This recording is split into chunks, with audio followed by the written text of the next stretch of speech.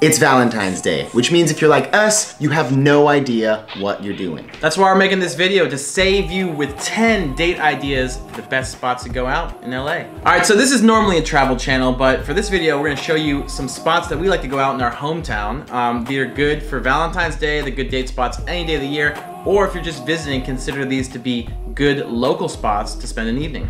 Let's get started. Santa Monica is a super iconic place. It's known all around the world, and the pier is usually where people go. Do not do that, okay?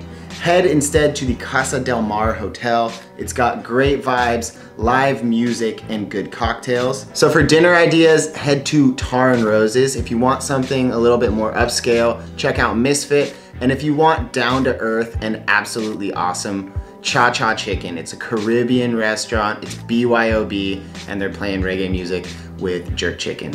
It's legit.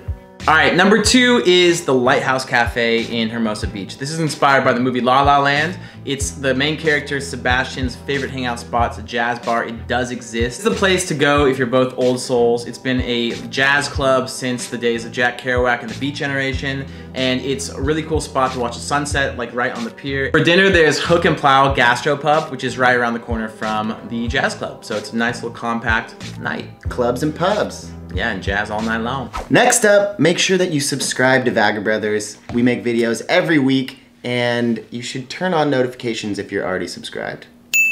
Sawtell. If you and your significant other are both foodies, this is the spot to go. Little Osaka. It's a stretch, about a block or two, that is full of amazing Japanese restaurants. We recommend Sujita Ramen House. So good. Honestly has one of the best ramens in the world, and definitely one of the best ramens here in Los Angeles. After ramen, grab some boba. And then there's Blockheads around the corner as well, which is like that shaved ice cream. And if you're not feeling ramen, there's actually my original date spot from UCLA was the sushi place with the conveyor belt. It was like $2.50 for a plate of sushi back in the day, and it was edible. I'm not sure how much it costs now, but it's still a good spot. Jesus, that is the worst date. No, it's great, dude. When you're in college, babe, it's only $2.50 for an all-you-can-eat sushi buffet. No, if it's like sashimi, there's 2 pieces. If it's like California roll, you get 6, but it's all the same price, and it's pretty easy on the wallet for the cheapskates out there. All right, next up we have LACMA. This is the cultured option if you want to go to a museum. LACMA always has great exhibitions. It does close early though, so check the times. Sometimes like 7 or even 5 p.m. I believe.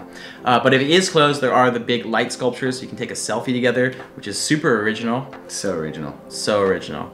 And then you can head down the street to Little Ethiopia for dinner.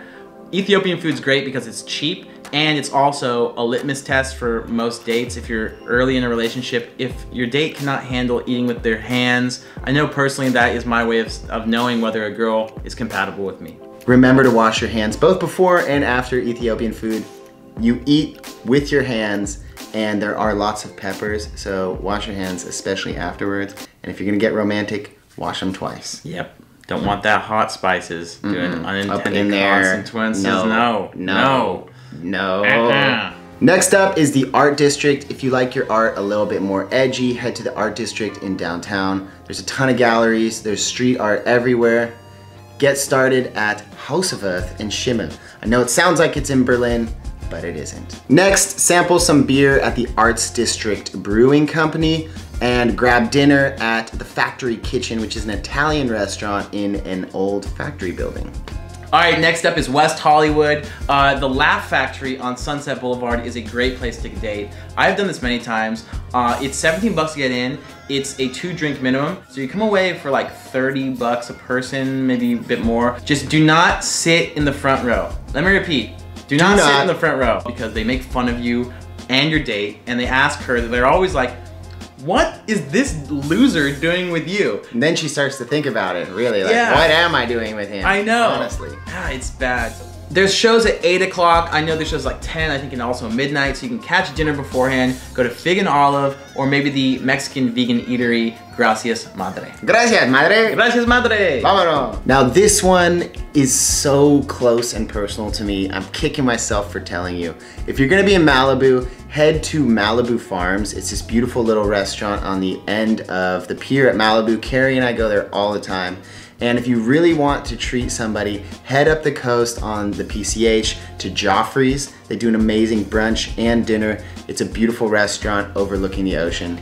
And I'm sorry, Carrie, for giving away our best spots. All right, so for our neighborhood, Venice Beach, we recommend a classic and trendy combination here, which is going to the canals, obviously, classic spot. Very romantic. Very romantic, especially like if you go here in like December when they have all the holiday lights out. After you do the walk along the canals, you can go over to Abbot Kinney. The most popular spot is Jelina's.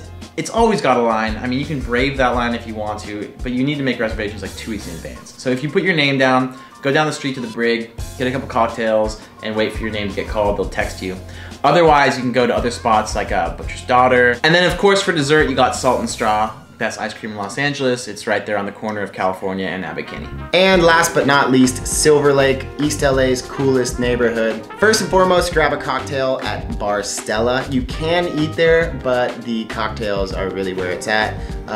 It can get crowded, so be prepared to kind of nudge your way up to the bar, but definitely worth it. They have an amazing mezcal cocktail that will burn your mouth and your soul. There's a ton of food options. They have Berlin currywurst, which is great for, you know, on the cheaper side. If you want some sit down, there's Silver Lake ramen. It's not as good as Sujita in my opinion, but it's still really good, trendy spot. And wrap it all up by driving up to Griffith Park Observatory, where you get one of the best views of the city and get a little bit of romantic stuff going on up there. Made famous by Rebel Without a Cause and James Dean way back in the day. All right, so if you enjoyed this video, share with your other friends who are looking for some inspiration, and just, you know, tell your girlfriend that it was your idea. We'll give you all the credit, okay? And if you enjoyed this, stay curious, keep exploring, and we'll see you guys on the road. Peace.